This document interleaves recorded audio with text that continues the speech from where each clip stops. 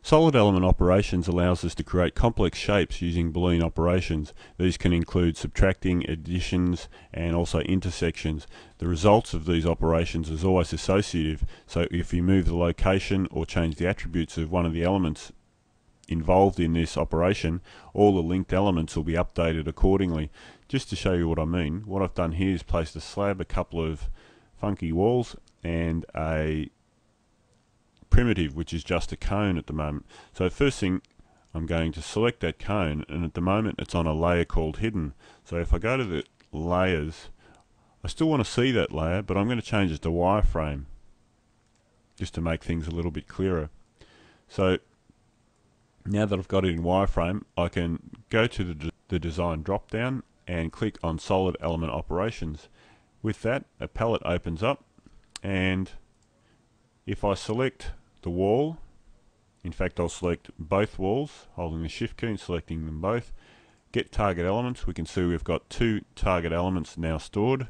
Now I'm going to select the cone, and that's going to be my operator. We can see now I've got one operator.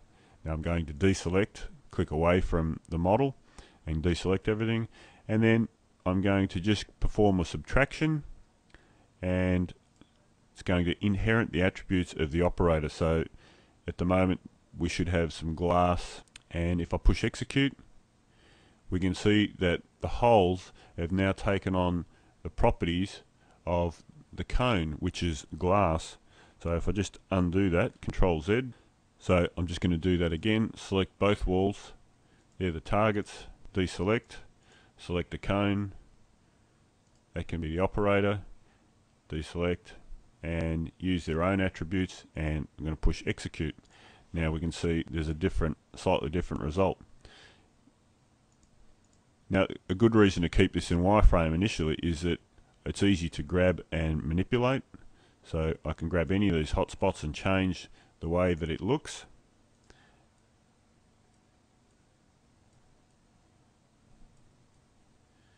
So we can see, and once we're happy with the result, we can just go to the layers palette, Control L, and just hide that layer. So there's our result.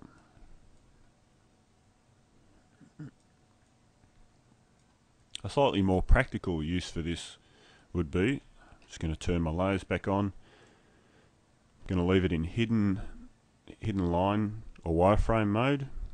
Then I'm going to check on the slab tool and draw a small slab. I'm going to leave that to top at 0, and I'm going to make the bottom at -100. Once I've completed that, I select my slab, which is going to be my target.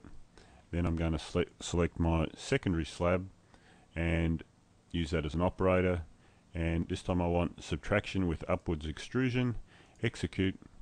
Now we have a drop down for possibly a shower or something else like that.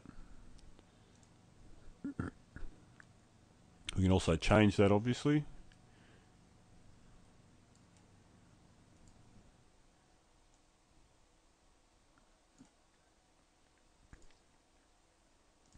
So we can see that cutout is modifying the slab as we go along.